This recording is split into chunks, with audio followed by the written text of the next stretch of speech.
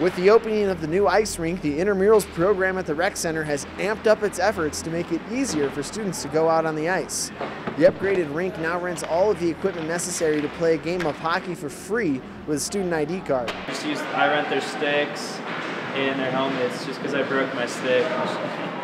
Equipment such as helmets, gloves, skates, and pads can become expensive for college students, but those wanting to play a little bit of pickup hockey won't need to worry about the cost of the sport now. The staff at the rink has hopes that more students will be drawn to the ice, knowing now that they can get everything they need to play hockey when they show up to the rec center for their game. If you're interested in getting out and checking out some intramural hockey, registration for the next season started yesterday and will run through the remainder of the week, so you better hop on it. Here at the CU Ice Rink, Will Collins, News Team Boulder.